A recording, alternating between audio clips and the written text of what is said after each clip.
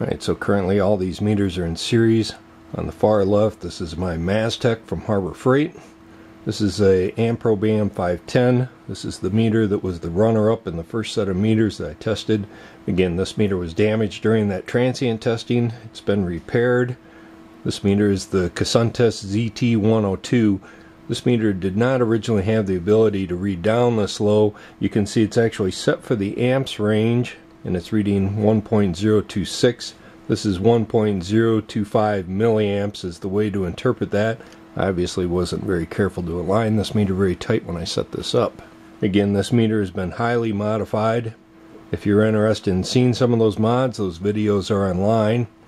Of course, then to the right of that is the Prototype 121GW.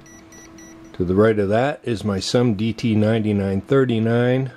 And then we have our Unity UT61E. This whole circuitry that we're about to look at has been modified. There's actually an additional chopper amplifier that's been tacked down to the board, and that was to reduce the burn voltage while it's in this mode. So there's actually wire wrap wire running up through the meter to make all those connections.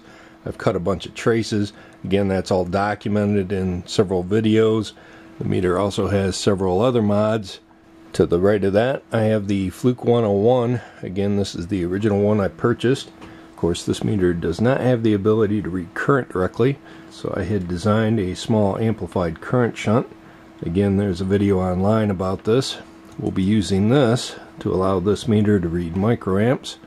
So again, I have our tape eraser out. Let's see how it affects these meters.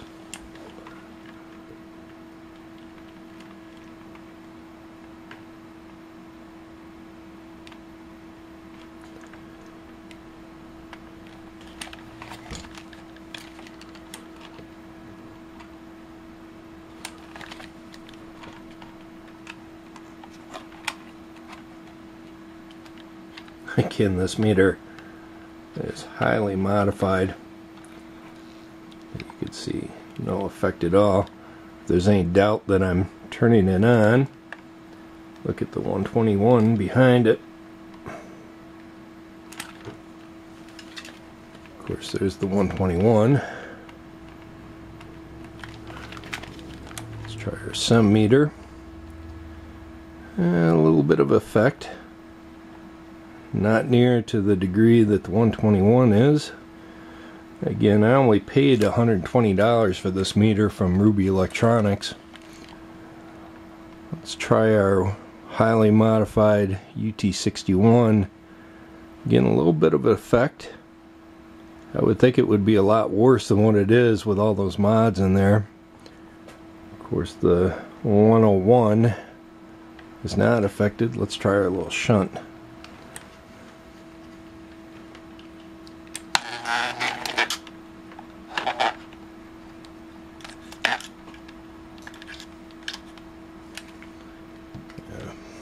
Obviously, there's something going on with the 121 that it's just so susceptible to this.